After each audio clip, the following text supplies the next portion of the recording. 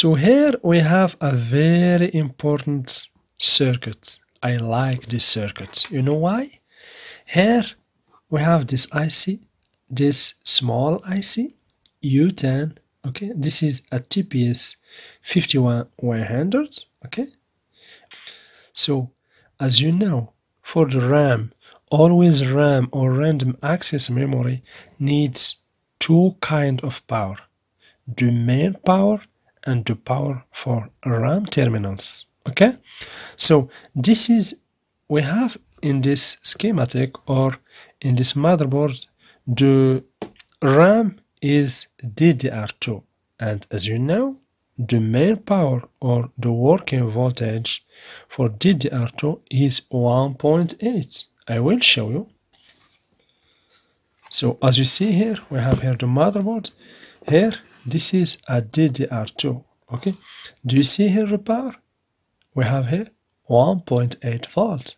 Okay, this is 1.8 volt because this is DDR2, exactly as we have here, like the schematic. We have here 1.8 volt.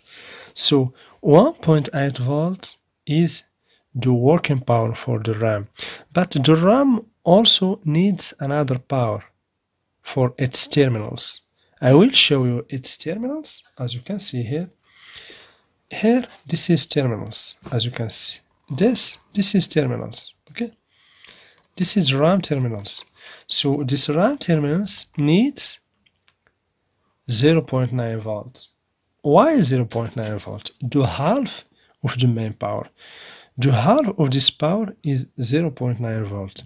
So to generate this 0.9 volt, we need an IC or a power management IC to generate this power. So this IC with reference TPS 51100 is the IC that is responsible for generating this power. It take 1.8 volt, as you can see in these two pins. So we have here Vin.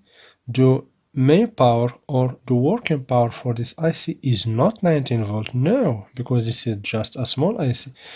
We have here 5 volt, as you see. The 5 volt is the Vin, is the working power for this IC. Okay, and then we have here 1.8 volt.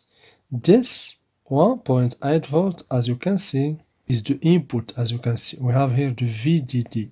Okay, so the input 1.8 volt will be the input for this IC.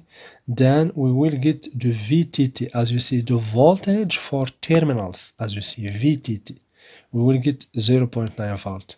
For another motherboard with, for example, DDR3, its main power is not 1.8 volt. No, its power is 1.5 volts. I will show you a motherboard with DDR3 random access memory. So as you can see here, this is a motherboard with a DDR3 memory. As you can see here, we have 1.5 volt, and also here we have 1.5 volt. Okay, so this is the main power. But for terminals, we need the half of this power, means 0.75 volt. So in the schematic of that motherboard, we need here 1.5 volt, and in order to get here 0.75 volt. Okay, so this is the working principle for the random access memory power. Always the RAM needs two powers: the main power and the VTT, or the power for terminals. Always the VTT is the half of the main power.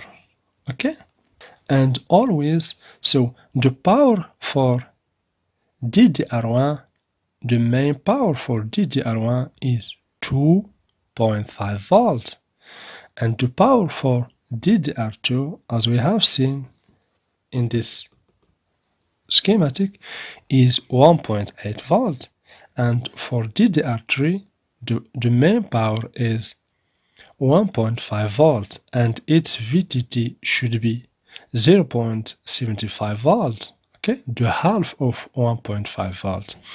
And for DDR4, the main power is 1.2 volts and its VTT power is 0.6 volt.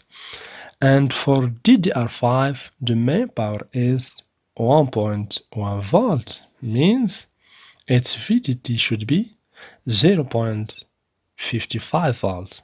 Okay?